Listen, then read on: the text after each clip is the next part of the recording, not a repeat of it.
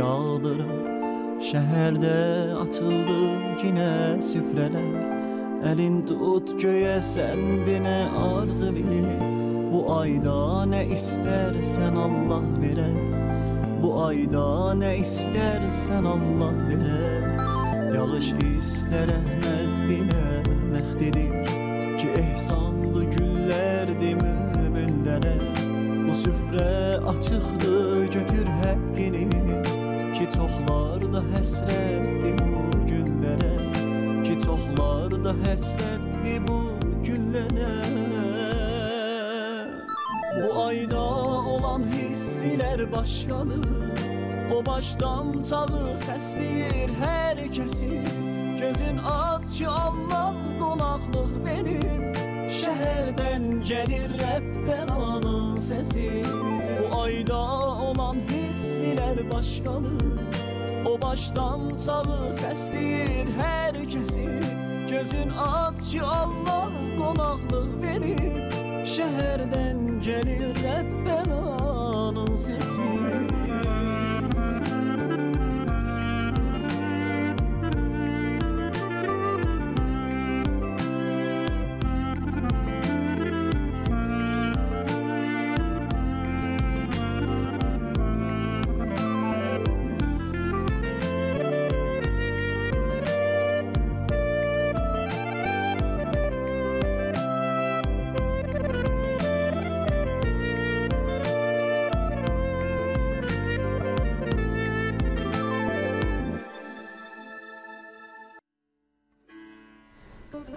Eşit məndən ilahi bu pəyami.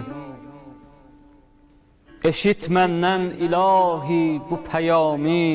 Qəbul eylə siyami həm qiyami. Məni hifz eylə ləğzişdən ilahi. Məni hifz eylə ləğzişdən ilahi. Uzaq salma niyayişdən ilahi. Dadızdır zikrivin həzzim bu kamə. Dadızdır zikrivin həzzim bu kamə. Dilim təsbihivə versin idamə.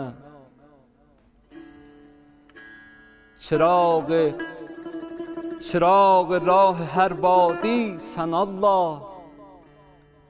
Müzillinə özün hadisən Allah.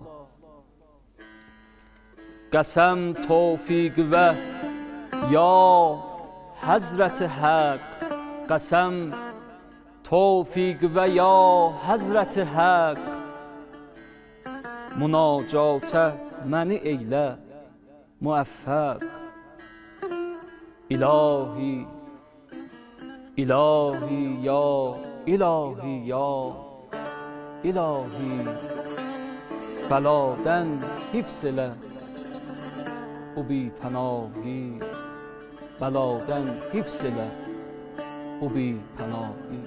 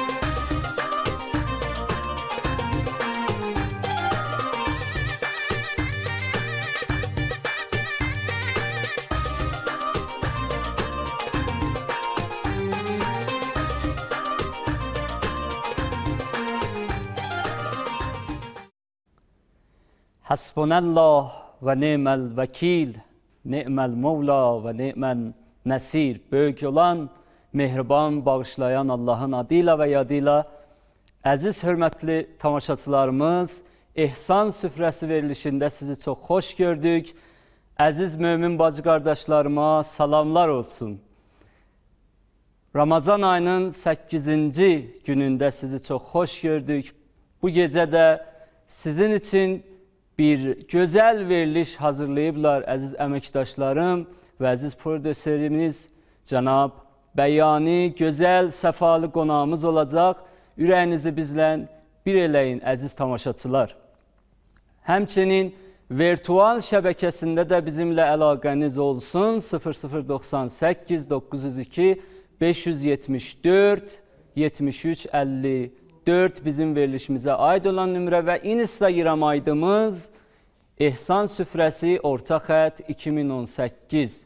Paylaşılan materiallar və məlumatlardan həmi WhatsApp'dakı başqa üzvlərimiz faydalanacaq inşallah və həm də sizin öz adınız qeyd olunaraq bizim verilişimizdə yayımlanacaq. Əziz tamaşaçılar, bizlə olun. Rabbi irhamna, Rabbi irda anna, ya Rabbi irhamna, Rabbi irda anna, bil hadi anqidna, dawman najjina, ya men dawman tutina, ya kafiyan ikfina, ya men dawman tutina, ya kafiyan ikfina, اغفر يا ربي للذنب يا ذا الفضل الله الله مولانا يا غفار يا ستار اغفر زلتنا مولانا اغفر زلتنا مولانا يا غفار يا ستار اغفر زلتنا مولانا اغفر زلتنا وبطه سدد لخطانا وبآل البيت من جانا يا من دوما تعطينا يا كافيا اكفينا اغفر يا ربي للذنب يا ذا الفضل الله الله يا من يهدي ولا يهدى يا من يحيي ولا يحيى يا من يسمع للنجوى يا مجيبا للدعوى يا من يهدي ولا يهدى يا من يحيي ولا يحيى يا من يسمع للنجوى يا مجيبا للدعوى يا ربي وسع لنا قد ضاق الكون بنا ارحم يا رب الهنا بالمصطفى والمرتضى يا ربي وسع لنا قد ضاق الكون بنا ارحم يا رب الهنا بالمصطفى والمرتضى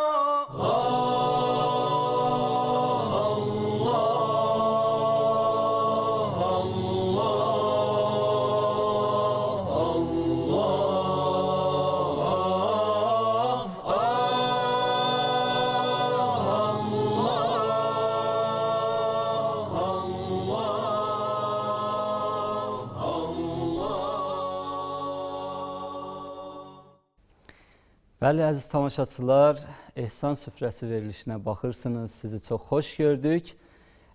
Dediyim kimi, bugün də bizim səfalı bir gözəl qonağımız olacaq. Qonağımız bir zaman yardım və xeyriyyə fondlarından özü yardım alırdı. Amma Allaha çox şükür, iş belə gəlib, öz çalışmalarıyla iş belə gəlib ki, indi haman xeyriyyə fondlarında özü kimsəsizlərə və yardım istəyənlərə yardım edir. Çoxlu tanış olacaq. İnşallah qonağımız cənab Bəhmən Qəhrəmanzadə. Çox xoş gəlibsiniz. Sizə də salamlar olsun. Buyurun özünüzü təqdim edin. Bismillahirrahmanirrahim. Elhamdülillahi Rabbil alemin. Salam və ərz edəb bütün zəhmətçişanı bu bərnamə və həmçinin taat ibadat arzuyu tövfiq varım ki, inşallah taat ibadətuz qəbul haqq olsun və həmçinin öz həmşəhrilərimə, bütün Azəri-zabanlara, Şəhristanı Cermiyə salam deyəm və arzuyu qəbul itaatləri varım inşallah. Çox minnətdaram, çox xoş gəlibsiniz ehsan süfrəsi verilişinə. Dediyim kimi siz bir zaman özünüz xeyriyyə və yardım fondlarından yardım istərdiniz və onlardan yardım alardınız. Amma indi nəysə bu yardım və xeyriyyə fondlarında özünüz fəaliyyət göstərirsiniz və nəysə özünüz orada yardım edirsiniz kimsəsizlərə və kömək istəyənlərə, yardım istəyənlərə, özünüz yardım edirsiniz, kömək edirsiniz. Necə oldu bu qərara çatdınız? Buyurun. İstəsək bizim zindəcimizi bölək iki yerə. Biri o zamandır ki, bəndə uşaqlıqdan və deməliyəm ki, 6 yaşımdan ağamı əldən verdim. Atazı. Bəli, atamızı əldən verdim. Allah rəhmət eləsin. Məmnunam. Və çətinliklər o gündən başlandı. Yəni, özünüz bilirsiniz ki, səvayəzin ki, adamın yardımcısı ola, köməkçi ola, bir yana mali qismətdən köməkli eləmək, bir yana vəli dədə olmaq bir qismətidir. O mərisçilik, o əziyyətlər bahis oldu ki, ağamızı əldən verdik, çətinliklər oradan başladı və anamızı da 15 yaşımızda əldən verdik və bir pənah oldu ələnən və evdə neçə dənə uşaqla çətinliklər başladı, işləmək, çalışmaq və onun yanında dərs oxumaq və komitə, imdad komitəsi bahis oldu ki, dəstəkli oldular, bizdən köməkli elədilər, dərsimiz yox idi, himayət elədilər, əlimizdən tutdular və o çətinliklər soğuşdu ta gəldi bir qisməti zindəcimizə. Yəni, həyatınızın başlaması 6 yaşınızda atanızı əldən verdiniz və 15 yaşında da anazı əldən verdiniz. Yəni, bir evin sütunu, bir adamın, insanın, bir şəxsin dayağı ata və anadır. Siz uşaq çağına bu iki dayağı, bu iki sütunu evinizdə görmədiniz daha və əlinizdən verdiniz. Odur ki, çoxlu çətinliklər çəkərkən bu qərara çatdınız ki, boya çatandan sonra onlar ki, yardım istəyirlər, onlara yardım edəsiz, elədir? Bəli, bəli. O çətinlik günləri istəsiz, burada tərifləyək, biraz zaman çox aparar, amma onu deyə bilirəm ki, çox əziyyətlər, çox çətinlik və ailənin də çox olmayı, başında bir kəs olmamağı bahis oldu ki, hətta əqəlli nemətlərdən məhrum oldu. O çətinliklər çəkmək vəli bizi gücləndirdi, gücümüzü çoxaltdı, Allaha təvəkkül eləməklə, ayəndəyə işıqla baxmaqla bahis oldu ki, gəldi təhsilatımızı danışqahda, məktəbdə qutardı və o gündən bir yana, əlhəmdülillah, bahis oldu ki, təzə günlərə vardı oldu və o çətinliklər görmək bahis oldu ki, ayəndəyə müsəmməm olam, hədəfim ola ki, o yoxsuzların əlindən yapışam və o işi ki, görülüm istəyirdi. İmdad komitəsində gəldim, özüm orada Nikukari mərkəzinin məsulü oldum və İndi ora çatarıq. Mən o çətinlik zamanından istəyirəm, əziz tamaşaçılarda diqqət yetirsin bu mövzuya ki, çətinliklər bahis olar. Sənə baxanda neysə deyərlər ki, bu maddi cəhətdən neysə bir önəmli bir vəziyyəti yoxdur bu ailənin. Heç quna. Amma Allah bir inayət edər. Bu çətinliklərin bərabərində və qarşısında bir mənəvi cəhətlər və bir mənəvi imtiyazlar sənə verər. Bir mənəvi formada həyatınıza idamə verərsiniz və uca, yüksək bir məqamlara çatarsınız ki, əlhəmdülillah siz çatıbsınız. Belədir, hissiniz nədir? O cürdür, bir dənə nüktə vardı ki, yəni çətinliklər o qədər çox idilər ki, uşaqlıqdan dərs oxuyanda biz, yəni və ya o çətin-tərin ləhzi o zaman idi ki, ilin əvvəli başlananda. O günlər ki, hamı təzə kifalardı, o günlər ki, hamı təzə libas alardı, geyinməkləri qəşəng olardı, hər nəmənələri amadə. Mənim fəqət o stresim olardı ki, gedəcəyim indi müəllim orada əvvəlin sual ki, tanışamızlardan həmişə siz də şayət təcrübə edin. Əvvəlin sual ki, soruşarlar, haralısan və ağon nəqarət. Atanız nəqarədir. Yəni o sualı soruşmaq mənim çətin tərin günlərim idi. Yəni gələydim orada ilişib qalıydım ki, mən nə deyəcəm. O gündən idi ki, deyiləydi ki, mənim atam həyatdadır. Uşaqlar başlayırlar zəxmi zəban vurmaya, nemidanəm, şəmatətə. Bəli, dil yarası. Adam biraz narahat olaydı. Ona görə o çətinliklər məni gücləndirəydi. O çətinliklər mənə daha qüvvət verirdi. Qüvvət verirdi ki, bir zaman yola ki, bu çətinlikləri keçindirəm və bu çətinlikləri keçirdəndən sonra öz ailəmə də yardım edəm. Yəni, öz ailəmdə 12 başı idik, heç yerdən kömək yox idi, heç yerdən dəstək yox idi və nə mənə də bizim darəiyyətimiz var idi, nə mənə əlimizdə evimiz, eşikimiz, hər nə mənə varımız idi. Elə rəhmətli ağamın yolundakı məriz olmuşlar, onun yolunda getdi. Çoxlu çətinliklər olubdu ki... Əlhəmdülillah, indi yardım və xeyriyyə fondlarının dolandıranı sizsiniz, yəni dolandıranlardan birisiz. Əlhəmdülillah, orada məsulsuz, yardım edirsiniz kimsə sizlərə. Xalqıdan da bir yardım gəlir sizin üçün, yəni xalqıdan da sizə bir köməkdən var.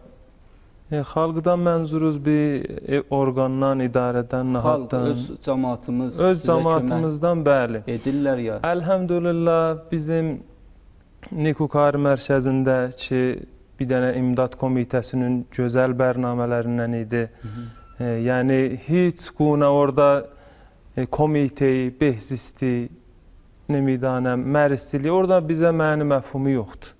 Yəni, hər yoxsuz ki, müşkülü vardı orada Nikukari mərkəzindən və xalqın köməyinə. Və bu işi də istəsən qabağa aparasan, gərək xalqın köməkliyi ola, gərək xalqın dəstəki ola. Yəni, olmasa biz heç görə bilmirik. Yəni, xalq da şirkət edir bu önəmli qəziyyədə. Bütün bizim bərnamələrimizdə xalqın nəqşi olur. Çoxlu sözümüz olacaq, cənab Qəhrəmanzadə. Bir sujeti əzizlərimiz, əməkdaşlarımız hazırlayıblar. Onu birlikdə görək. Yenə verilişimizin davamı var. Buyurun.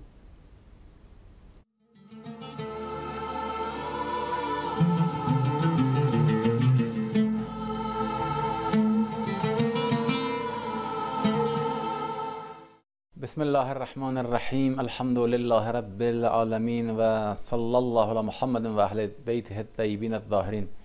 Hər vaxtınız xeyirli olsun, salam ərz edirəm, sağlım olasınız inşallah rəhman. Bəndəlikləriniz, ubudiyyətiz, hamımızın inşallah Allahın dərgahında qəbul olsun inşallah rəhman.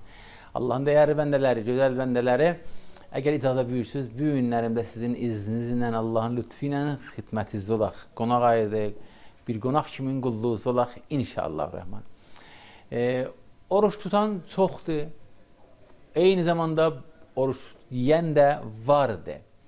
Biz onlarla kin-küdurətimiz olanmaz. Onlar da Allahın bəndəsidir. Onlar öyle düşünürlər, biz də belə düşünürük. Hərəm öz düşünəcəyinə görə bir borcu vardı, bir məsuliyyəti vardı. Artıq fəxr eləmirik ki, göy dəlinibdir, deşilibdir, biz düşmüşük yerə Allahın gözəl bəndəsi kimin xeyir. Və onları da heç pis gözlə baxmırıq. Onlar da Allahın bəndələridir. Qohumumuzdur, qonşumuzdur, əməkdaşımızdır, hər kəs olur olsun. Onların da hörmətlərini qoruyub saxlayacaq inşallah rəhman. Və onlara da dua eləyəcəyik. Niyə? Allahın bəndəsidir. Və borcumuzdur ki, bir-birimizə dua eləyək. Əslən, dua eləmənin bir yaxın yolu ki, dualarımız müstəcəb olsun, budur ki, özgüyə dua eləyək. Yəni, özgüyə səadət, nemət, tövfiq istəyək. Allah filan kəsə bir yaxşı həyat yoldaşı ruzi elə. Allah filan kəsə bir yaxşı ev ruzi elə. Allah filan kəsə bir yaxşı iş ruzi elə. Allah xəstəsinə dərman ver. Allah özgəyə əgər biz dua eləyək, nə mənə olur olsun. Allah təbarək və teala buyurar ki, mən onun duasını həm o dua eləyənin barəsində qəbul elədim və həm özünün barəsində qəbul elədim. Yəni, əgər özümə dua eləsəm, 50% bəlkə duamı Allah eşidə ya eşitməyə. Lakin əgər özgüyə dua elədim, o duayı ki, özgüyə eləmişəm, 100% Allah təbarək və teala həm onun haqqında qəbul edər, həm özümün haqqında icabət edər və yerinə gətirər inşallah rəhman. Bu dua bir-birimizin haqqında hamının barəsində eləyəcəyik. Müminələrin barəsində hər kəs olur olsun, Allahın bəndəsidir də. İnşallah rəhman Allah dualarımızı eşitsin. Lakin bir nöqtə istəmərz edirəm. Əgər qonşuzda, qohumuzda, əməkdaşlarınızda, həmsayazda, orada, burada ya bir yerdən rədd olursunuz, görürsünüz bir yerdən geçsiniz, görürsünüz oruç yiyən var oruçluq ayında. Ey kəş onlar da zahiri hörməti qoruyələ. Hala birinin mümkündür üzrü ola, problemi ola, orucun yiyə, oruç tutmaya. O özü ilə Allahın arasında bilər. Lakin ədəb hökm edir, ədəb əmr edir ki, mən zahiri qoruyam. Hala indi bir yerdən rədd oldun, geçdin, gördün, oruç yiyirlər. Çətindir. O qəzanın, o yemağın iyi gələr və insanda təsir qoyar. Peyğəmbərimiz ki, Allahın tərəfindən bizə bir elçidir, bizi göyünlə calaşdırır, vəhy vasitəsilə belə buyurur. Buyurur ki, ey oruçdan bəndə, ma min saimin yahzuru qavmən yət'imun. Bir oruç tutan insan, ağa ya xanım, bir qovmudan, bir qruppanın kənarından geçir, o halda ki, onlar yiyirlər. Yiyirlər. Buyurur ki, siz görməsiz, lakin o ilahi göz görər. İlla səbbəhət a'zauhu. Bu oruç tutanın bütün üzvləri, bütün füceylələri, bütün bədəninin bütün hissəsi səbbəhət, təsbih deyər. Elə bir əl, barmaq, göz, bütün bu zərrə-zərrə bədənin Subhanallah, Subhanallah, Subhanallah, Allahın təsbihin deyər. Və kanət salatul mələikəti əleyh. Eyni zamanda bu oruc insan, oruc ağa, oruc xanım, bu oruc gənc ki, bir insanların yanındadır ki, onlar oruç tutmayıblar və yiyirlər, içirlər. O zamanda bədəni ki, təsbih deyir, Allahın zikrini deyir, eyni zamanda Allahın mələkləri ona səlavat və səlam göndərər. Allahın mələkləri ona səlam və səlavat çevirər. Mələklərin səlamı, səlavatı sizə, bizə, oruçlarına nə mənədir? Buyurur, və kanət səlatuhum istiğfara. Allahın mələklərinin səlavat çörməsi bu oruçdan insana, ağıya xanıma istiğfardır. Allahdan tövbə, bağışlanma, diləmədir bu insana. Allah bundan geç, Allah bundan əff elə. Onların duası şübhəsiz Allahın dərgahında icabət olar, Allahın dərgahında qəbul olar. Allahdan istəyək ki, Allah bizim əlimizdən tutubdur. Bütün bəndələrinin əlindən tutsun. O mərifəti bütün bəşəriyyətə rüzu eləsin ki, oruçluq ayının qədrin bilə və oruç tutmanın qədrin bilə və oruç tutmaqla özünə həm bir ilahi, insani yaşayış tədarük görə və həm də o əbədi və daimi səadəti özünə hazırlıq eləyə inşallah. Allah hamımızdan qəbul eləsin. Əzizlərim, bizləri də dua buyurəsin inşallahurrahman. Hamımızı Allah'a tapşırdım. Vəssalamu aleykum və rəhmətullahi və bərəkatuhu.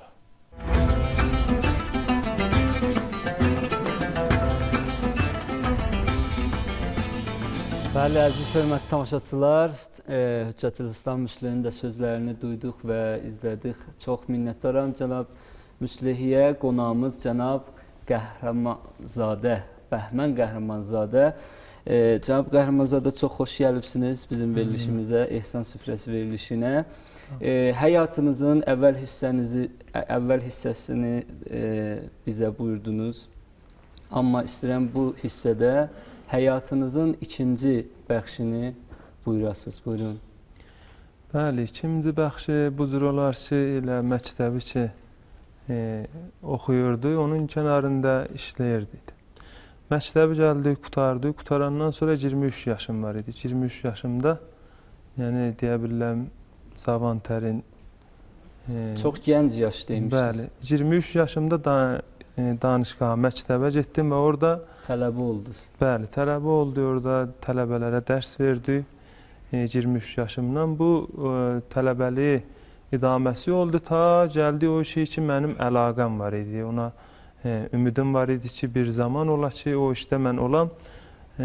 İmdad komitəsində xeyriyyə mərkəzi var idi və Allahın lütfi oldu ki, gəldik, ora çatdıq.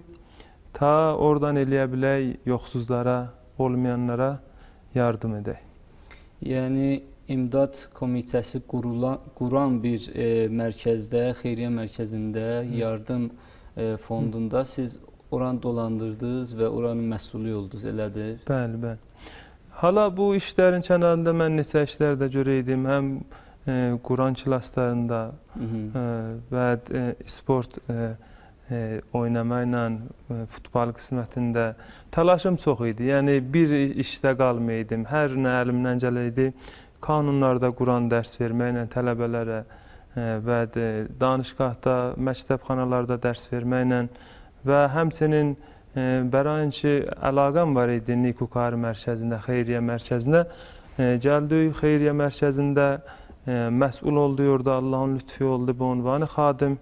Orada məsul oldu ta olmayanlara, yoxsuzlara orada yardım edin.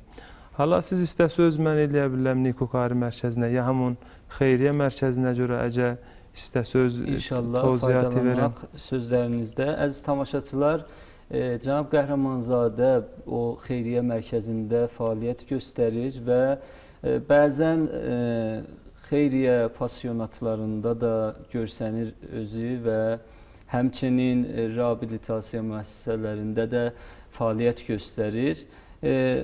Çox qısaca buyurun ki, xalq necə yardım edir sizə və onların yardımlarını necə kimsəsizlərə yetirirsiniz? Xeyriyyə mərkəzində əvvəlin nüştə işicəri ona biz çox önəm verək, təvəccühümüz odur ki, gərək mərdumun etimadını cəlb edir. Yəni, ta zamancı xalqın nəzərin özvə cəlb eləməyibsən, düz müdiriyyət eləməyibsən, yardımlar o cür işi görünüstü olmuyor. Ona görə biz əvvəlin işi gördük, xalqın o mötəmid adamlarında 5 nəfər gətdik öz bədənəmizə, onları bizə kömək eləmək üçün gətirdik, onlardan da yardım edək və xalqın öz içindən, bedunun ki, bir dənə idarəyə, bir dənə nahada və bedunun ki, onlara köməkli eləyək. Və surəti gecə günüz və şəbanə ruzi gəldilər bizlə, həmkarçılıq elədilər, imam cüməmiz gəldi vəsətə, köməkli elədi. Kamilən bir dənə xalqın bərnaməsi idi. Yəni, xalqdan alıb eləcənə də xalqa verəcəkdik. Yəni, bizdə orada heç quna təbiizi, moridi ki, bahis ola ki, orada bizim xas adamlarımız ola yox idi. Yəni, bütün elə xalqın öz niyazməndlərin xalq özü mərifi elədi və biz də onları orada səbtinam elədik. Və önəmli məsələ budur ki, məncə ki, xalq sizə o mütmənçiliği var, yəni sizin düzdüğünüzə mütməindir və siz özünüzü sabit edibsiz xalqa, belədir? O sözü deydim, yəni ta zaman ki, xalq mütməin olmayıb, əsən kömək, yardım olmazdı. Yəni o xalqın mütməin olmayı və etimadı bahis olub ki, bizim işimiz günbə-gün qəşəng qabağa gedib və əlhəmdülillah yardımımız qəşəng olur. Əlhəmdülillah. Yenə sözümüz davam edəcək. Əziz tamaşaçılar, neçə bir sujeti birlikdə görək. Ürəyinizi bizdən bir eləyin. Buyurun, baxın.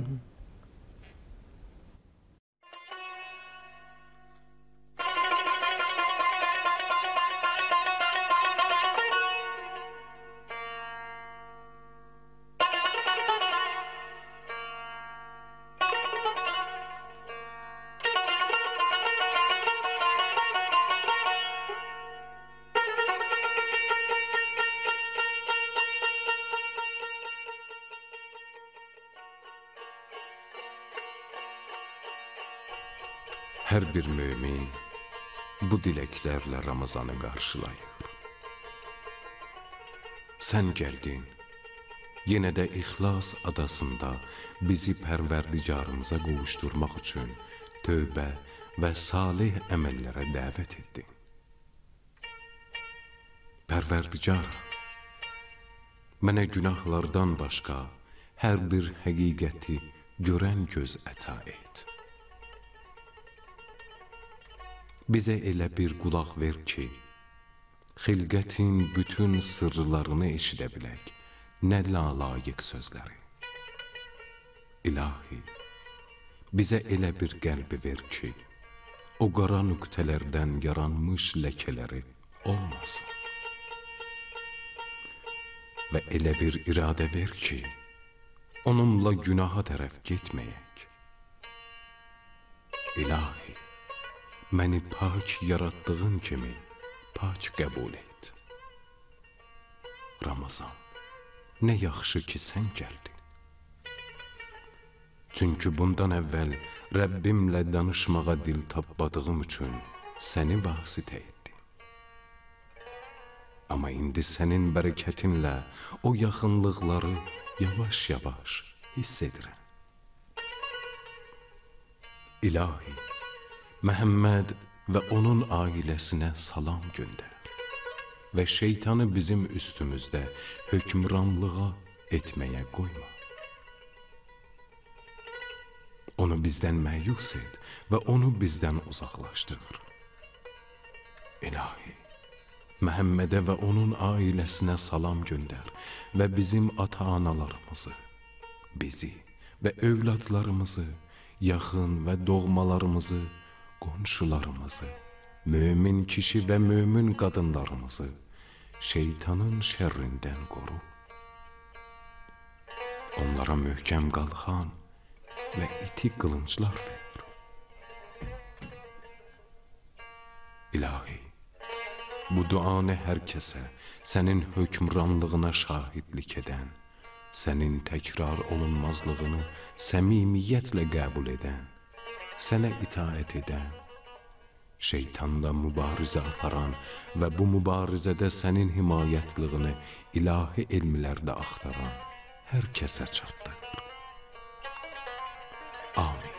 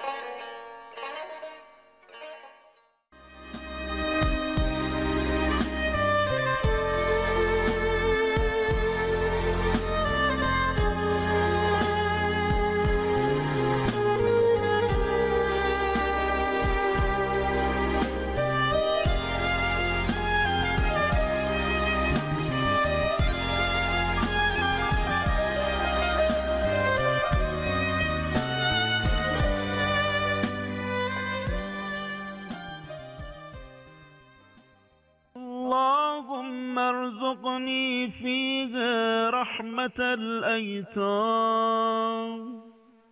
وإطعام الطعام وإفشاء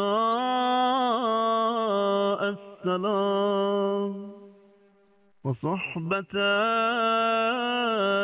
الكرام بطولك يا ملجأ الآملين.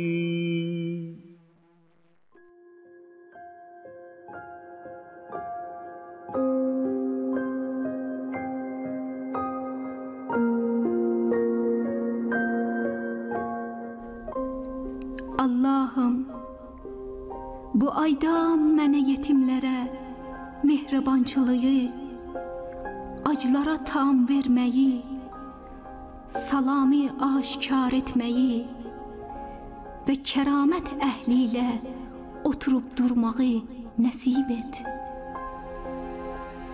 Ətaların xatırı, ey arzu edənlərin sığınacağı.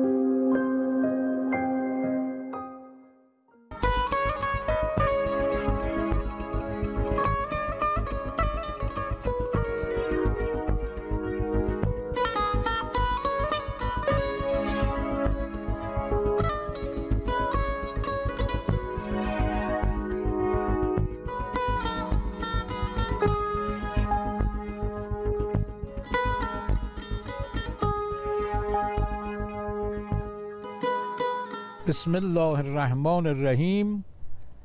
Bu ali insaniyyətin nişanələri ki, Həzrəti Əmir əleyhissalamın bu yoldaşında varmış. Əzizlər, inşallah bizim bu bəhsimizi, söhbətimizi peygiri eləyiblər də, bu neçə gecə keçib oruçluqda danışırıq bundan ki, Əmir əl-Mömin əleyhissalamın bir dənə yoldaşı varmış. Bəh, nə yoldaş? Doğrudan elə adam qibtə eləyir ki, ey kaş biz o yoldaşın yerində olaydıq. Həzrəti Əmir əleyhissalam bizi də elə bəyənəydi, bizi də sevəydi, bizi də məhbub tutaydı.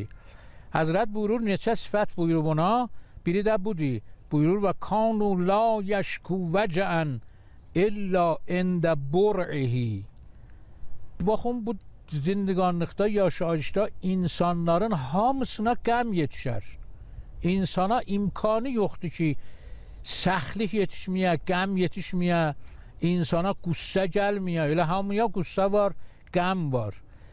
Bəzilər qəmi keçəndən sonra, gedəndən sonra oradan şayət bir zikr eləyərlər ki, mənim filan zamanda belə mənim qabağıma bir belə hal qəziyə gəldi.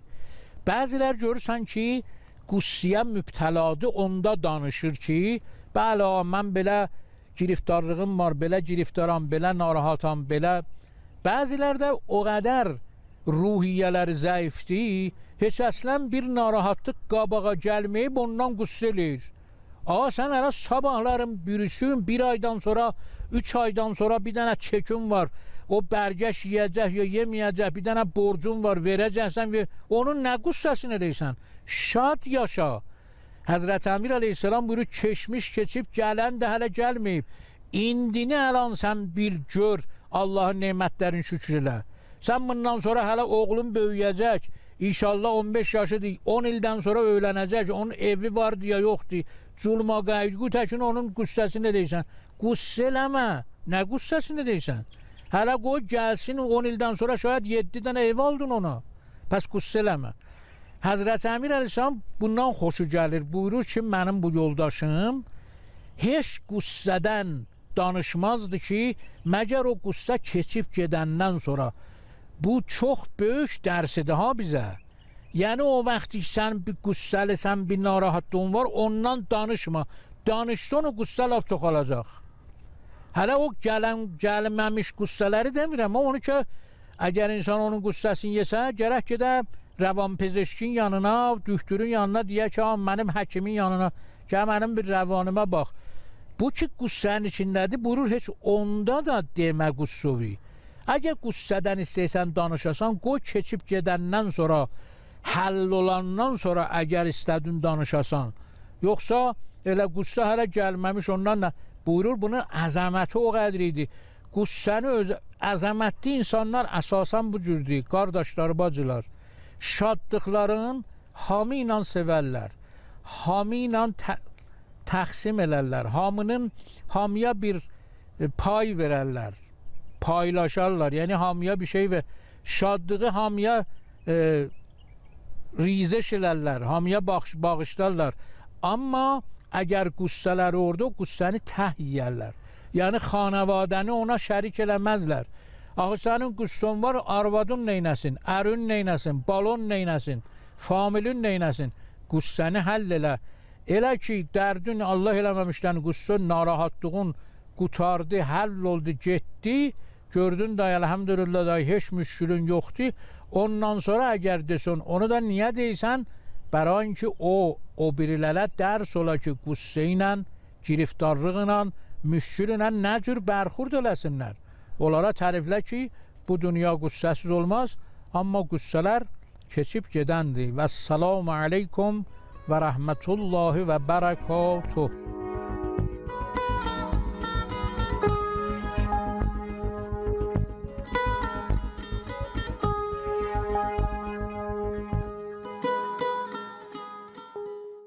ارحمني يا الله ارحمني يا الله بعظيم رحمتك وبكثرة رأفتك وامحو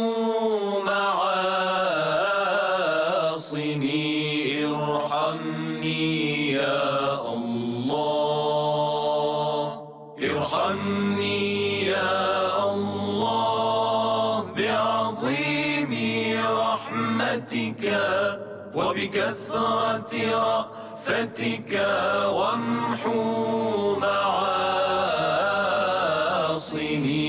اغسلني كثيرا من إثمي ومن خطيئتي طهر بأني أنا عارف بإثمي وخطيئتي أمامي في كل حين ارحمني يا الله ارحمني يا الله بعظيم رحمتك وبكثرة رأفتك وامحو معاصني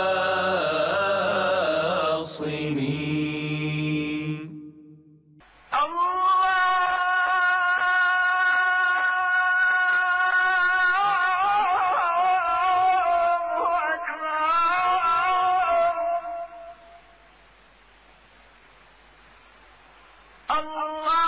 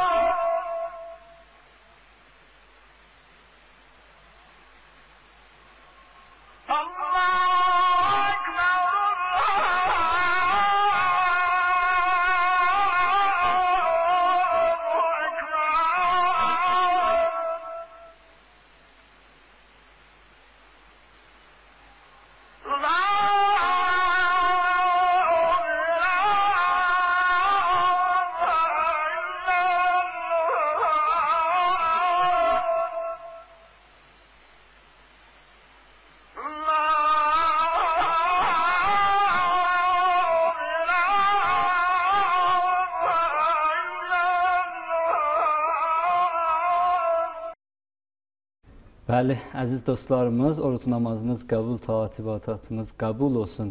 İnşallah iftar süfrələrinin başında da bizi dua buyurun, iltiması dua varımızdır. Qonağımız cənab Bəhmən Qəhrəmanzadədir. Çox xoş gəlibsiniz ehsan süfrəsi verilişinə.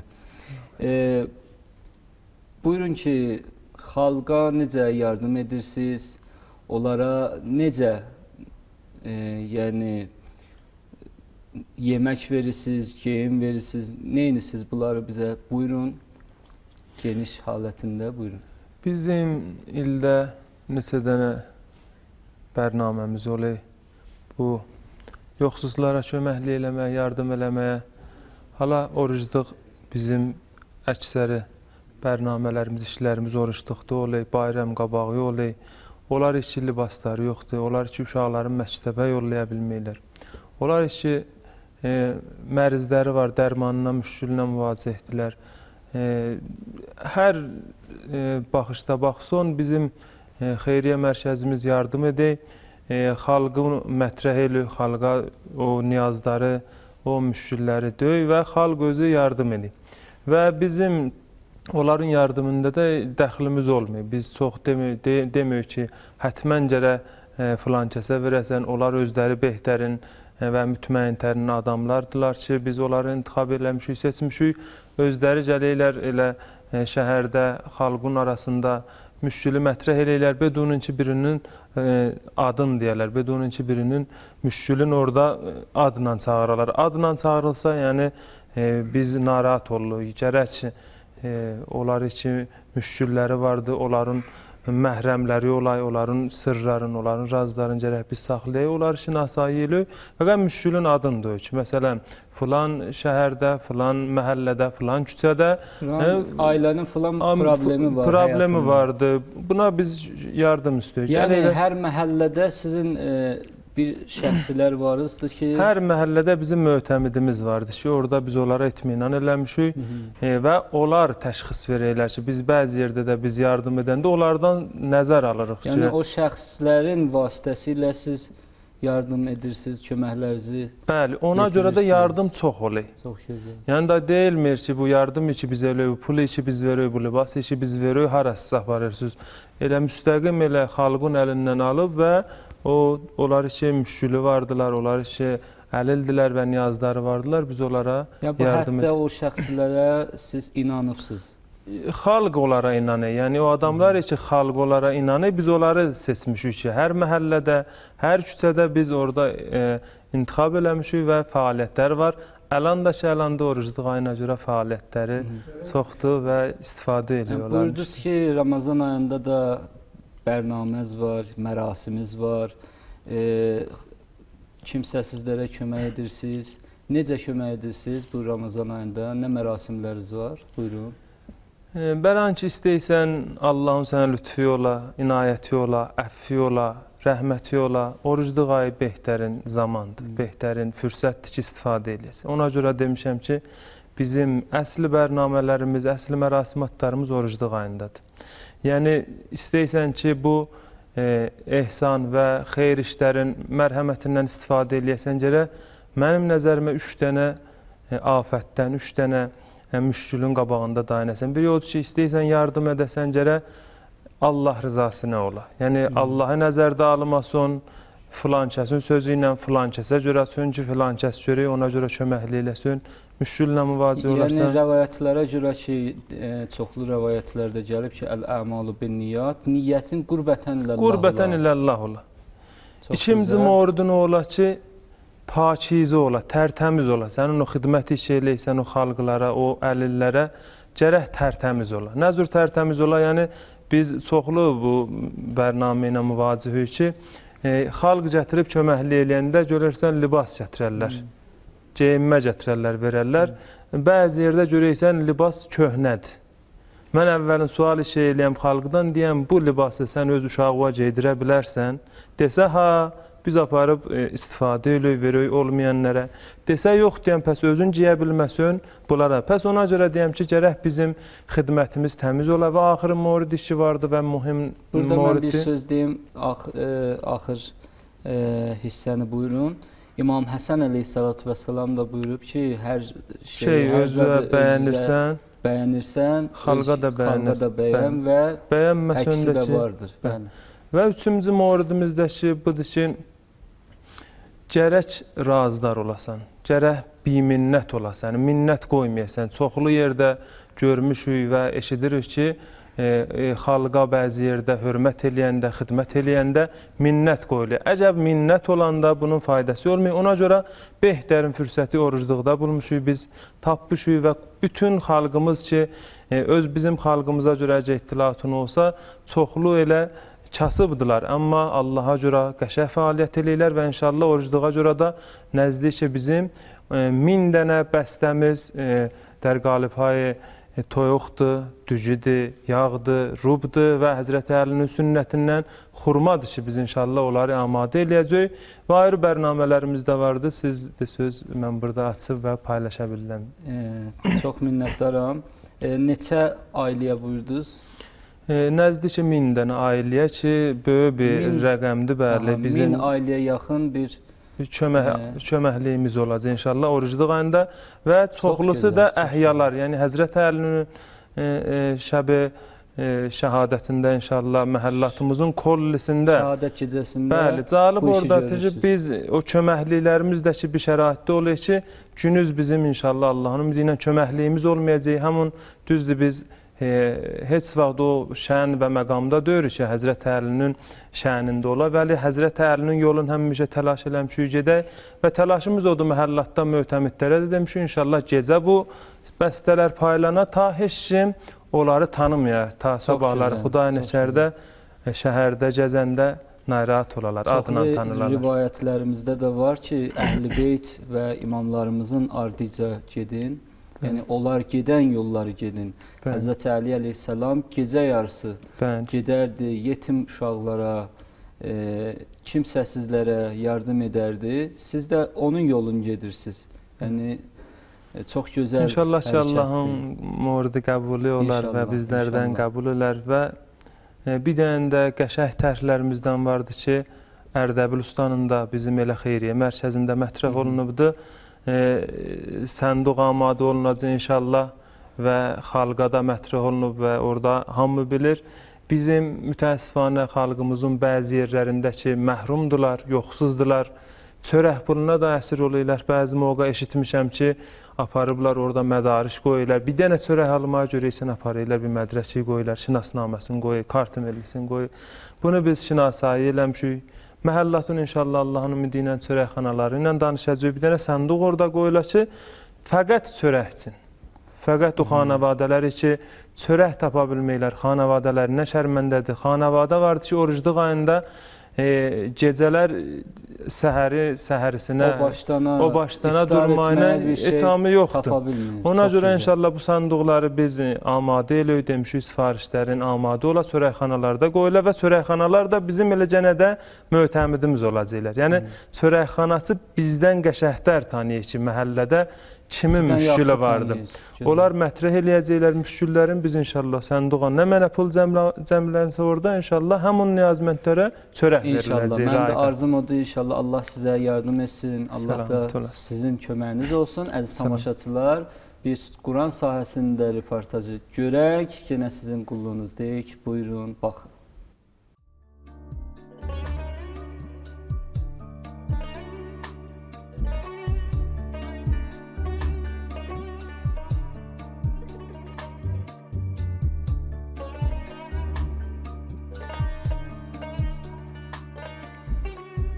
Məhəmməd Hüseyn Şohəriyəm bütün Quran-ı Kərimin hafizi və həmçinin Nəhcül Bəlağəni də əzbərdən bilirəm. Hələ uşaqlıq yaşından bunu demək olar ki, öyrənməyə çalışmışam. 9 yaşımdan və həmçinin 10-cu yaşında müvəffəq oldum ki, bakalavr alım və hal-hazırda 11 yaşım var. Allah Teala Quran-ı Kərimdə müxtəlif məsələlər barədə əmr buyurmuşdur və o cümlədən də kin barədə.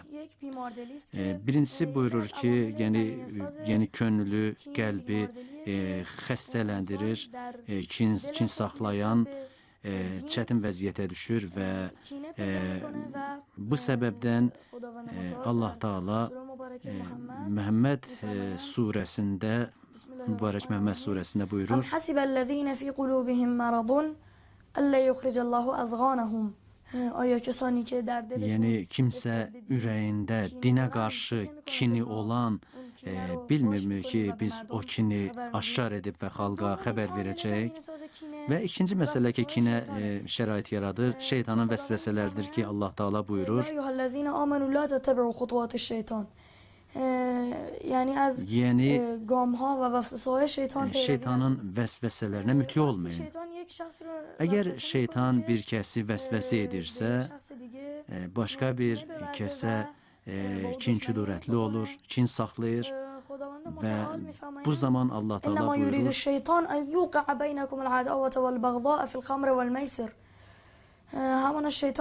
Yəni şeytan istəyir ki, sizin aranızda ixtilaf və düşmənçilik salsın və sizi qarşı-qarşıya qoysun. Allahümme salli ala Muhammed və ali Muhammed və accil faracahum. Tövsiyə edirəm ki, bu ayələr hər birimiz üçün əxlaqi cəhətdən meyar olsun və cəmiyyətdə yaxşı əlaqələr qurulsun xalqla bizim aramızda. Quran-ı Kərim ayələri təkcə ona görə nazil olmayıb ki, onları oxuyaq. Həm də həyatımızda onları tətbiq etməliyik. Necə ki, böyüklərimiz və məsumlarımız buyurmuşlar ki, Quran-ı Kərimi tilavət edin və ona əməl edin.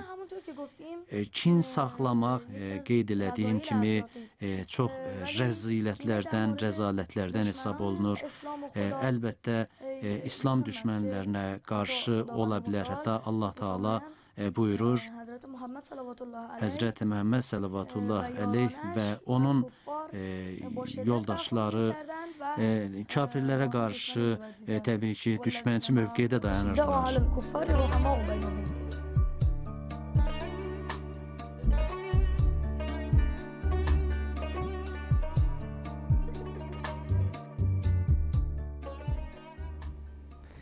Bəli, Quran qarisi yeniyetmə qardaşımız, çox minnətdaram.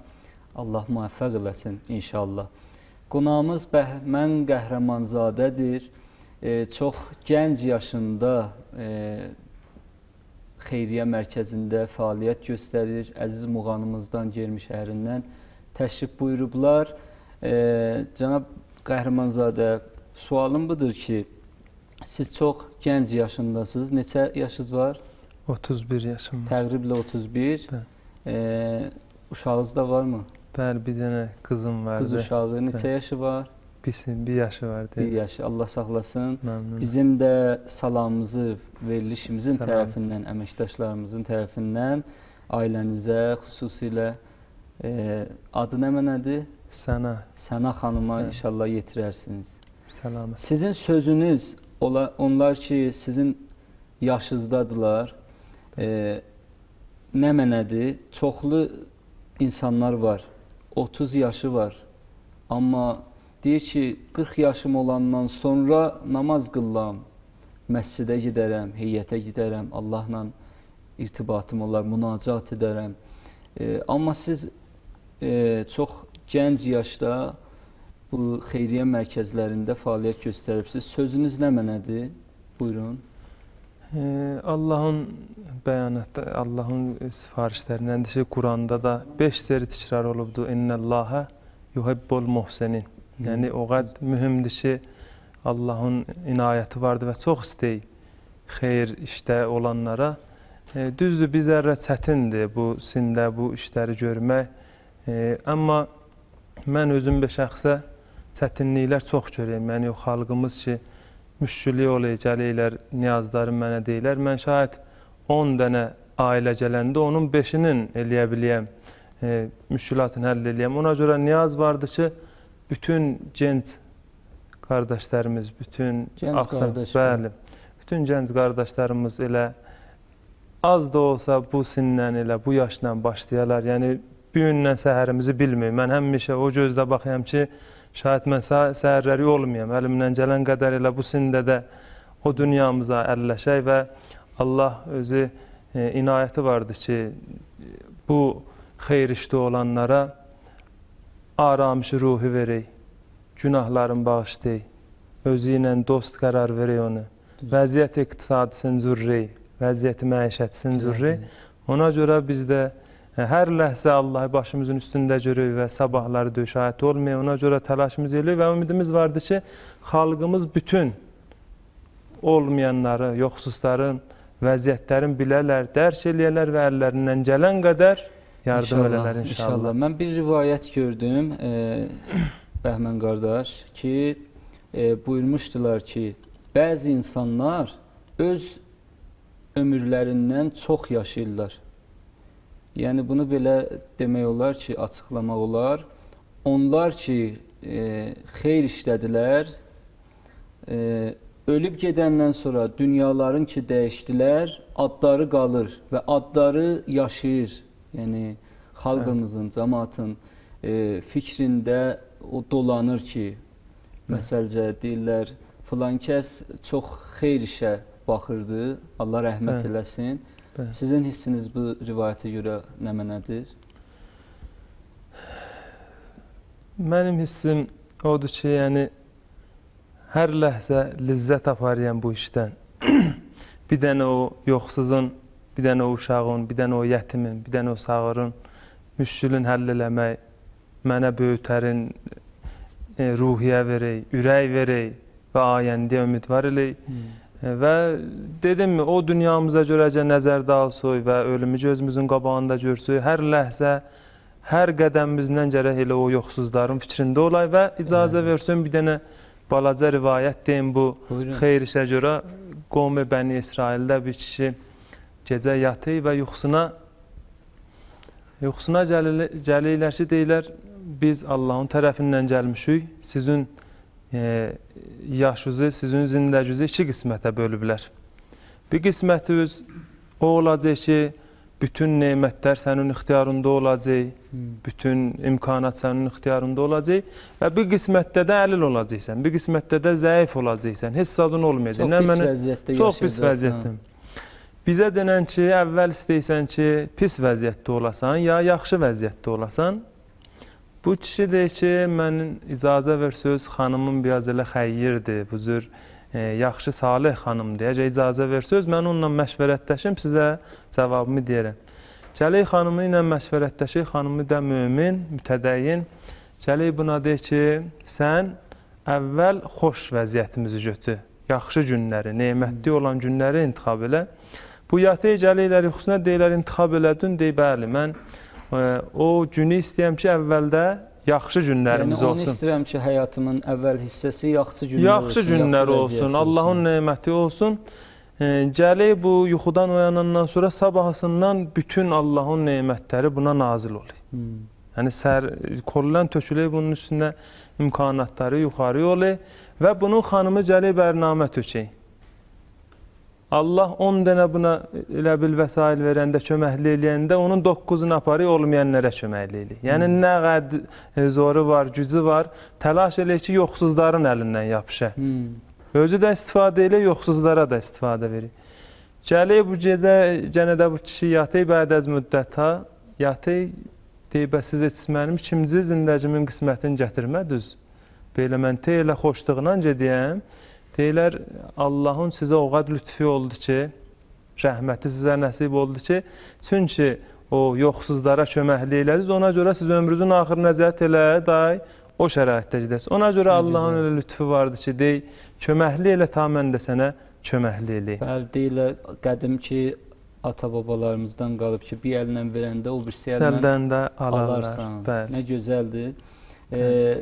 Cənab Bəyani əziz prodüserimizdən xahiş edirəm, rica edirəm ki, çox qısa bir vlogunu görək. Cənab Qəhrəmanzadənin hisslərini də son hissəmizdə soruşaq. Əziz tamaşaçılar, bizlə olun, buyurun.